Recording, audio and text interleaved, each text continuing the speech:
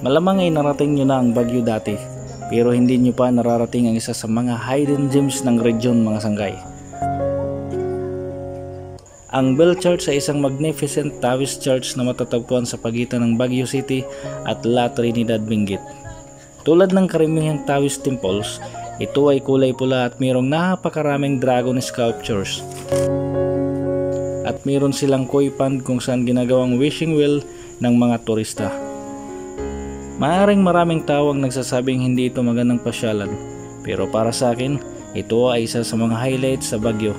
Dahil napakatahimik ng lugar dito mga sangkay, na talagang magre-relax ng inyong mga kaluluwa.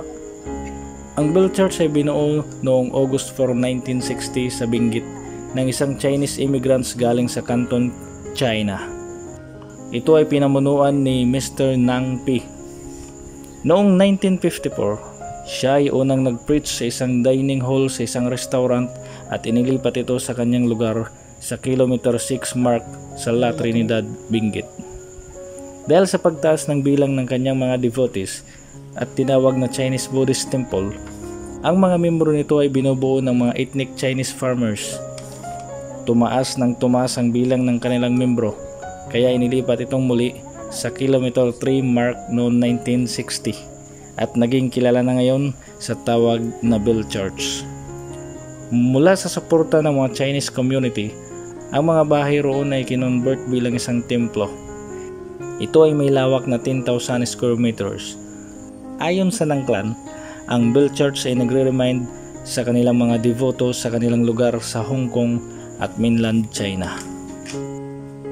Kaya huwag niyong kaligtaan puntahan ito mga sanggay at tanawin ang kultura ng ating mga kaibigang Chino at damhin ang espiritu ng kanilang pananampalataya.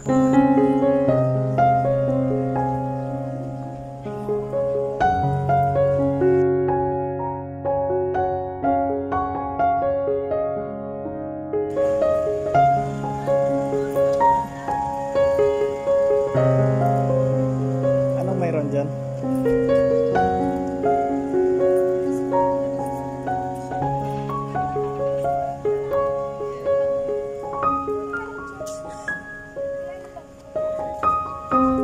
Parang Taoist temple pala to. Pangit. Ayaw ang papetso? Ako dumilib. Hindi, dumilib kanina eh. Nagbabalay sa kanina pa natin.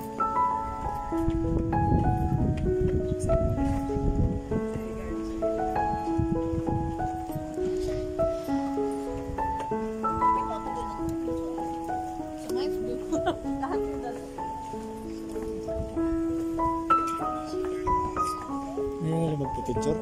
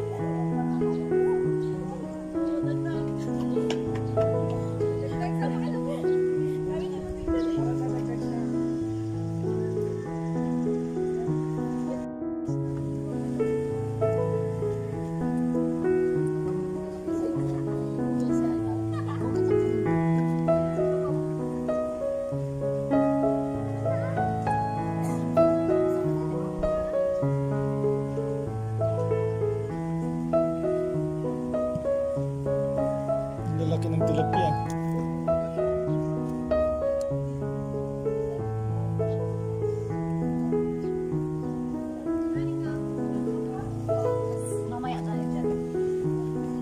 Ayaw ba na umakyat?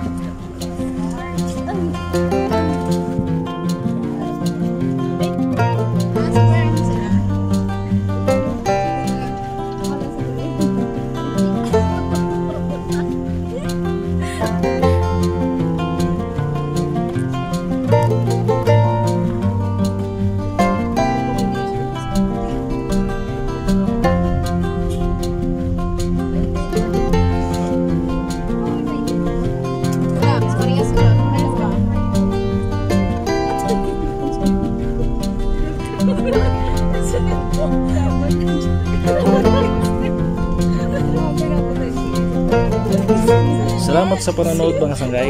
Ito ang Lorger TV, ang nagsasabing maikli lang ang buhay, kaya gawin nating makabuluhan nito. Salamat sa panonood mga sanggay. Hanggang sa muli.